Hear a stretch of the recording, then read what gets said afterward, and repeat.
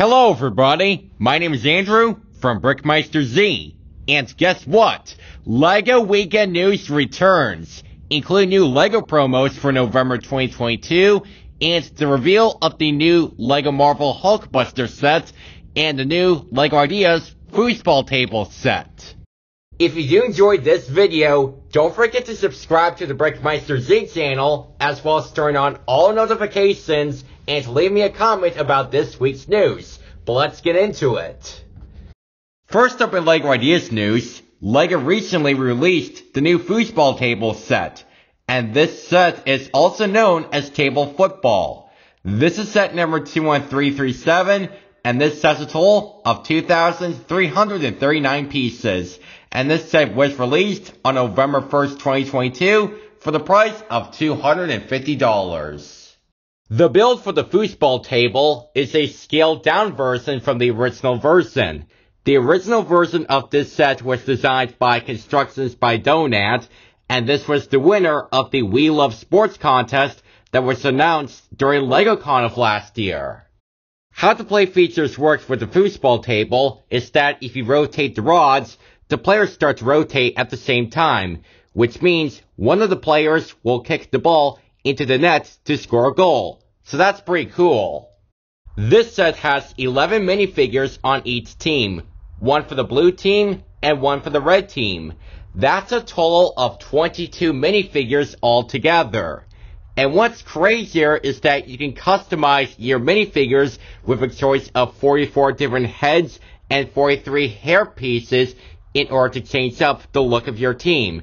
And the customization of those minifigure pieces are found on the back of the box. But not only that, you can also put your minifigures in the grandstand as fans when they're watching the game.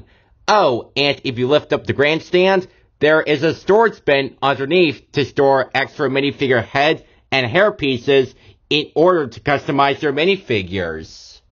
This set will be a great display piece, and this will look perfect next to the LEGO Ideas Grand Piano and typewriter sets as part of those real-life objects.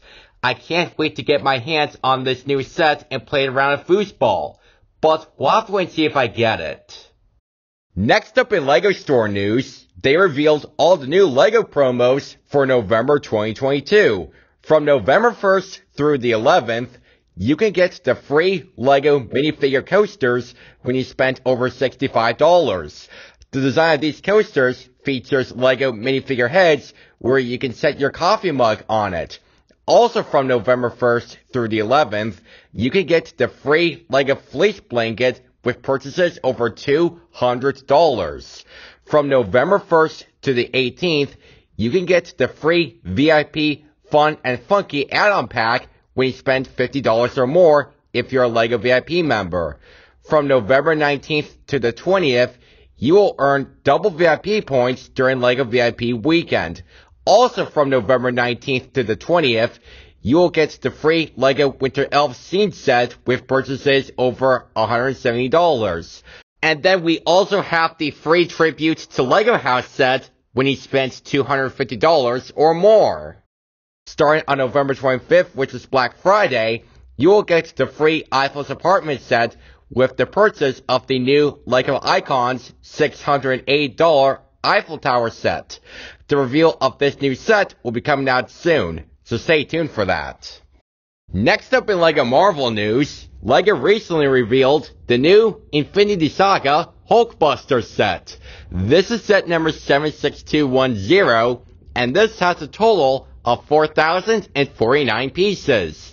And this new set will be coming out on November 9th, 2022 for $550.